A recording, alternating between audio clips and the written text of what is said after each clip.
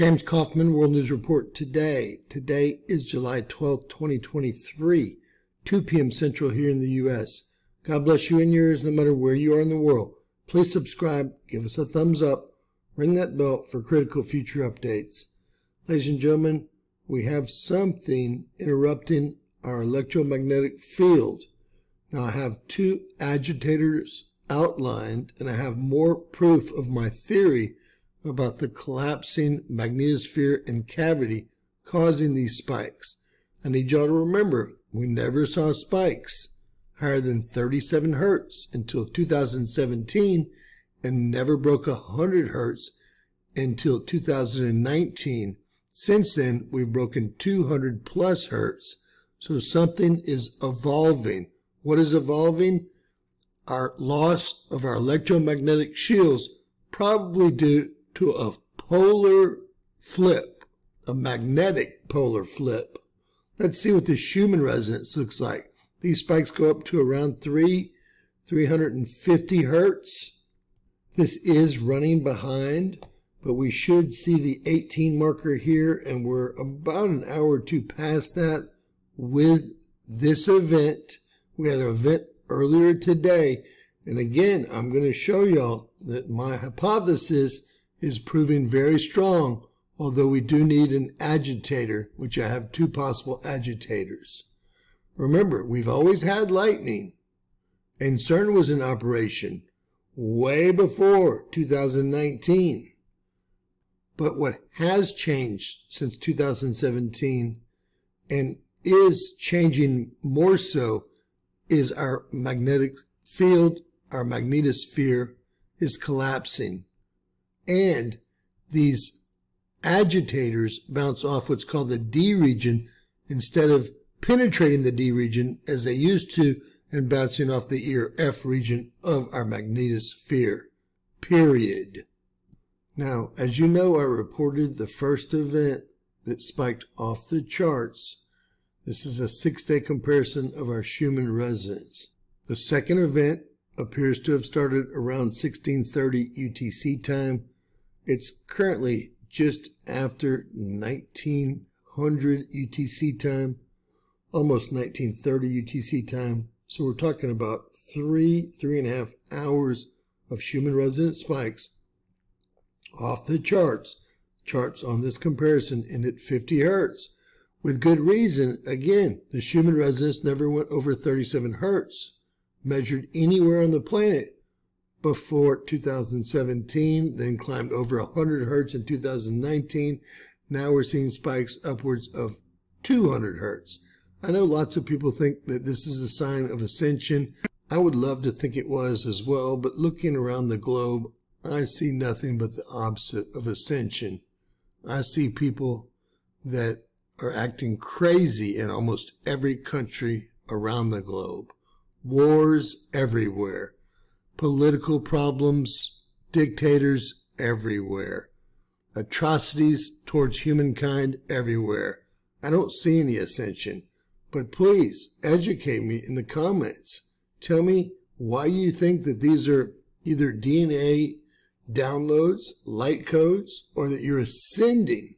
Is this just something to grasp onto, or is this based on anything that you can source? I'm sure a lot of people will scamper into the corner and hide, but I'd rather you answer the question and stick around and try to learn something. It's obviously up to you. Ignorance is bliss. Remember that. So these are hourly strips, and these are our geophones, and they're cut up into 15-minute periods. Each line is an hour. You can see the first event lasted at least 3.5 or 4 hours.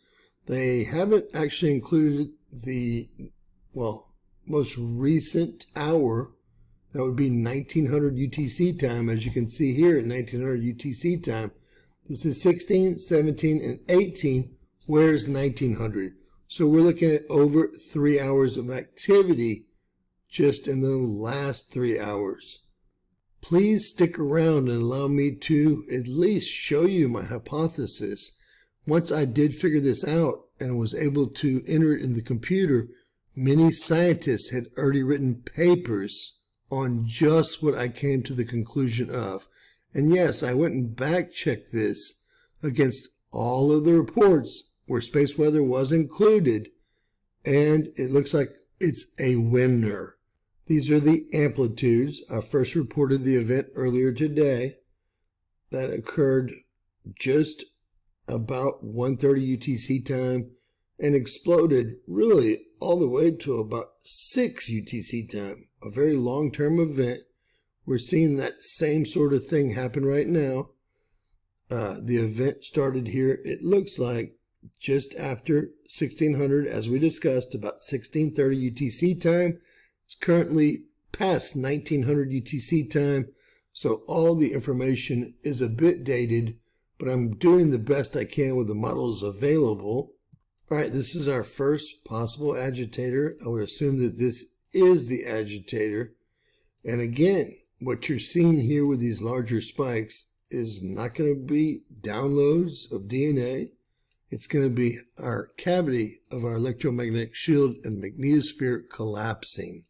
Again, once I came up with the hypothesis, I found hundreds of scientific papers explaining the same exact thing. You can see and hear the lightning here, and after zooming in to where the station is located, you can see that city right here, and we will zoom in to take a look. You can see it is in a mountainous region near the large town of Turin and Montcaleri. But this is where it's located. You can see it is within this thunderstorm and lightning storm, and that's definitely an agitator. Look at the action happening over here. The other thing that's been noticed by myself is that instantaneous luminosity, which only happens every once in a while when they're doing certain types of experiments at CERN's Large Hadron Collider, may be an agitator as well. You can see the timing on this is very close to what we're dealing with here. I'm going to leave that up to you guys to decide, but a possible agitator, I believe today's agitation is the lightning storms. Let's go see where the magnetosphere is. Anyone with eyes that can see, that doesn't want to hide out in some false reality, can see that our magnetosphere has went negative here. It's like it's almost negative 75, negative 100. It's the first clue. Here we can also see the BZ went south. That is our electromagnetic shield. I'm about to prove it on NOAA's real-time space weather as well, but I wanted to show y'all this was all negative readings. It's the only time we see these spikes. Remember, I'm not trying to crush anyone's illusions. I'm trying to figure out what's going on and believe that the hypothesis is working out 100% perfectly. As you can see here, the shields have moved to the south and have become negative. And that situation has been ongoing for that entire time period. God bless you and yours. Share, subscribe. Always remember, anything's possible in Bizarro World.